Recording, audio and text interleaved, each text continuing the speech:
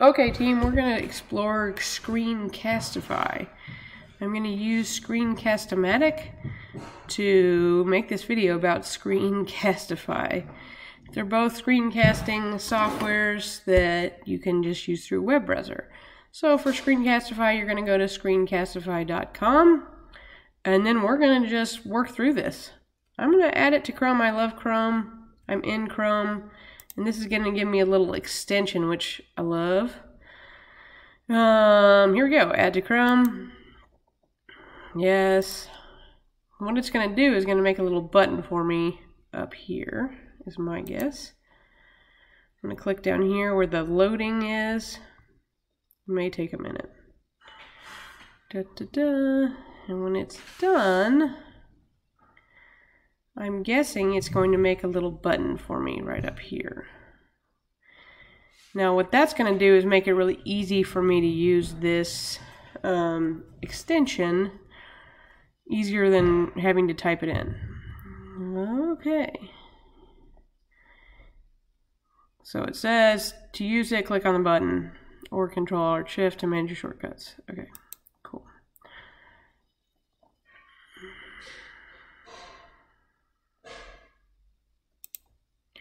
So now, here we go.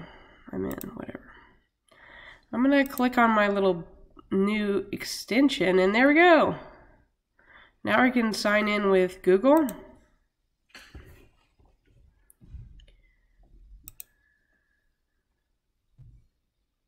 I'm gonna use my parish one.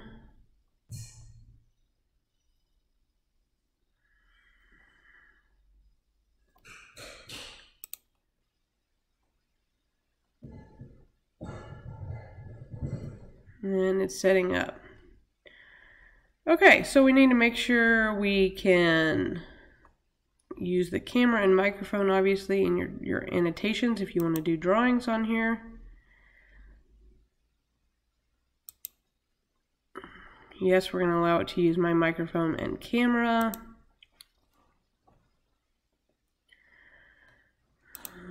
Here we go. Grade school. Ta-da! Look, we're set up. Now we're gonna see if we can make something. Now I'm gonna click on here. And here's some interesting choices. So, one, you see how this little bar is bopping up and down? That means it's picking up my voice, which is good. Now we have some choices. We can just let it show just the browser I am in, if you don't want the video to show everything. Or you can have the webcam if you just want it to shoot your face. And then you obviously want the microphone if you want to be narrating what you're doing. Okay? And then we're gonna watch this. It says 5-minute limit per video. We're gonna have to upgrade if I want to do more complicated stuff. So keep that in mind. And then I'm going to press record, and it's probably going to give me a countdown, and then it's going to record everything I do. So I said my entire screen, and then I'm going to say share, or I can do just what I'm in right now, which is just in Chrome, or my entire screen. I'm going to choose my entire screen. Here we go, countdown, ta-da! Now I'm making a Screencastify video. And here are some things that are gonna help me work with that. We have focus tool, hide the cursor when not moved. I always like the little loop thing around my cursor, mouse pointer, pen tool, eraser, hide, pause, okay? So if you're making your video and you are trying to find something and you can't find it and you need to take a second, then just press the pause button and then you can figure it out. And then you can restart your video. Now at the end of the day, what's important is what you do with the video once you make it. So let's see what happens here. Focus, end recording. I'm going to end my recording. And let's see what's happened. Yay! I'm going to skip this tour. If you're new to this, you might want to watch it. So now we have some options. We can share to a classroom, publish to YouTube, go put it in your Google Drive. What you may want to do is make a folder in your Google Drive and just throw stuff here. What I usually do is publish my stuff to YouTube. Okay? What you would need to do is find your channel. If you don't have a channel, you're probably going to have to log into YouTube and set this whole thing up. Let's see what I got. Oh, look, there I am. I can make it private or public. And I can write a little description. My first Screencastify. Okay? And then I can upload it.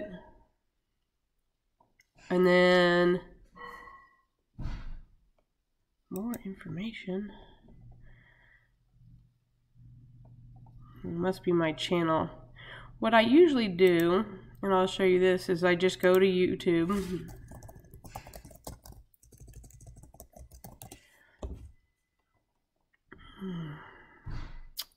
And then because I've already done this like 8 billion times, I just click on this upload video option here.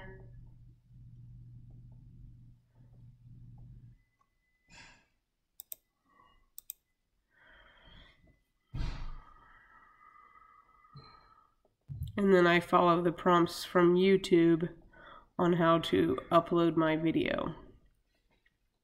I'm going to select a file. I have a whole bunch of, look, here's all my other ones. And then I just follow all the prompts here. And then I will upload my video to the YouTube. Now, if you're worried about sharing, what you would then need to do, I'm not going to do that one because I've already made it before, is let's look at some of my other videos. Here's one of my other ones. I have this glorious video, but I'm going to be sharing this with little kids, so I don't want it to go to YouTube because I'm nervous about other things popping up. So I want to make it into SafeShare. SafeShare. Yeah, it's TV. And then all you have to do is paste your link here. Now it wants me to log in.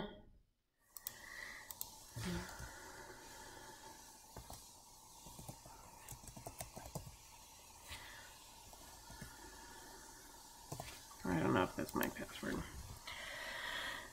And then SafeShare will make you a SafeShare link.